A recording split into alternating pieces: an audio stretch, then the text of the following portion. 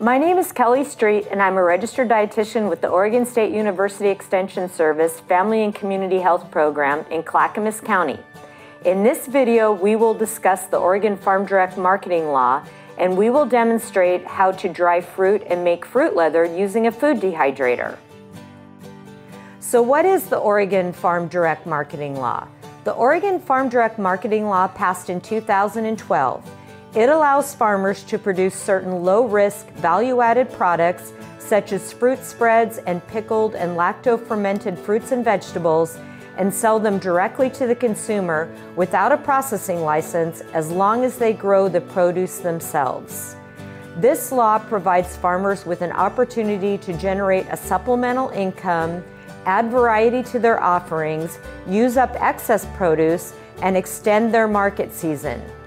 We have found that farmers need a bit of guidance in implementing the law, including where to find tested recipes and interpreting labeling and record-keeping requirements.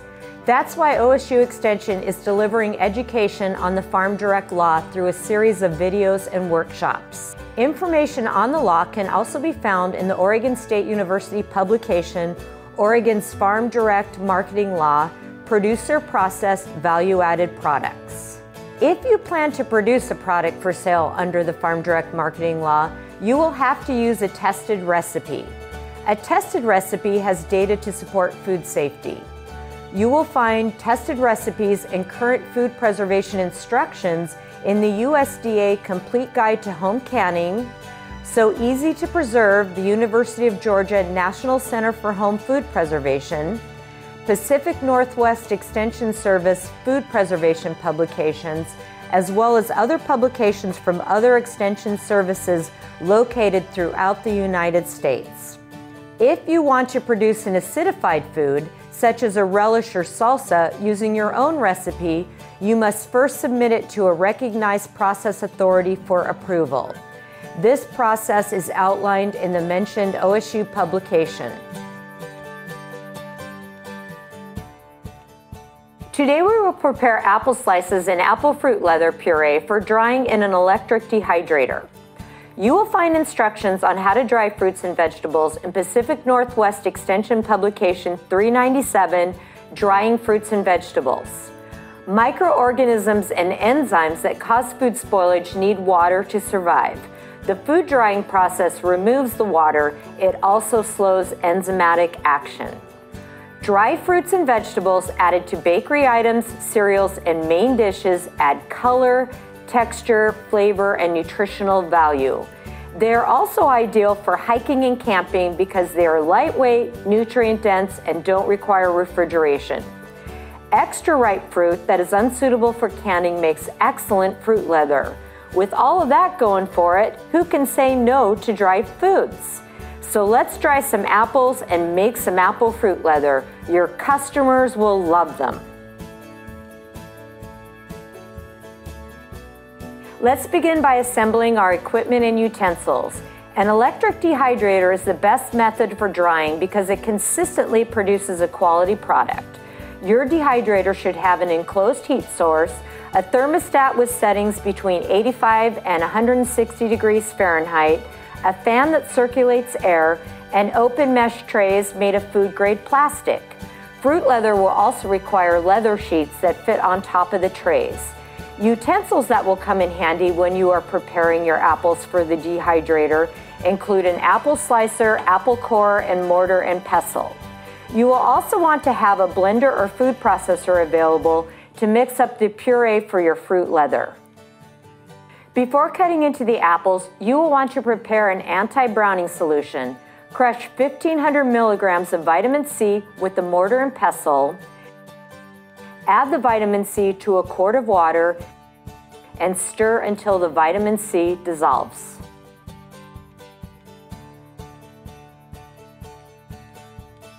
We start by rinsing our apples in cold water. Core and slice the apples using an apple slicer, and then cut those slices in half to a thickness of about 1/8 of an inch. Immediately place the apples into the anti-browning solution for 3 to 5 minutes and then drain.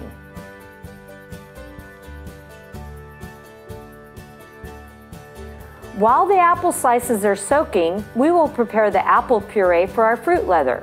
We cut the apples into chunks and then place them in the food processor.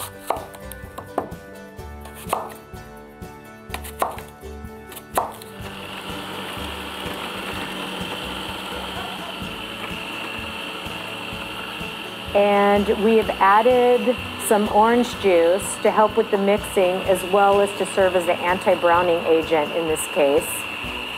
So we've blended this puree into about the thickness of applesauce. And so now we're going to taste our puree. It's always important to taste what you're making.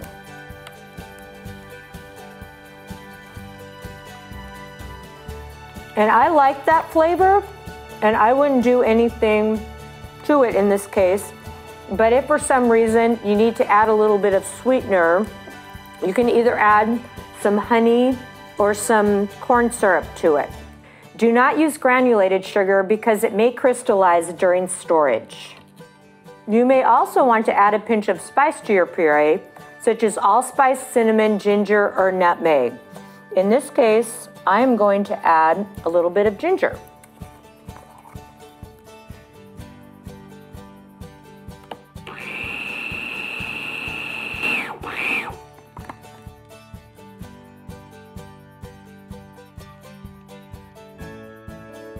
We are now ready to load our trays with the apple slices. Normally you would spray the trays with vegetable cooking spray to prevent sticking, but in this case we've got these nice mesh sheets, so we won't need to do that. Next, we're going to place the apples on the trays in a single layer. Our apples can touch, but they can't overlap.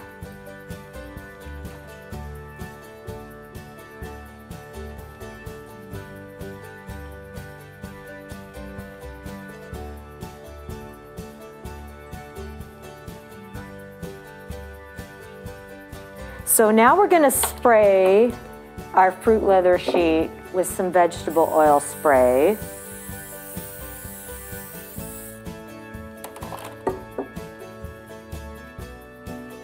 Now we're going to pour the puree onto the sheet and spread it with a spatula to 1/8 inch thickness, so almost to the edge of the sheet.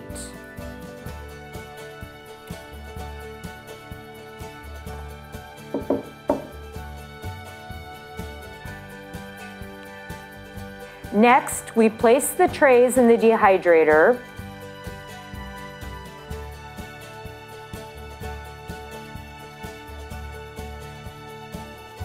And we set the temperature to 145 degrees Fahrenheit for 2 to 3 hours.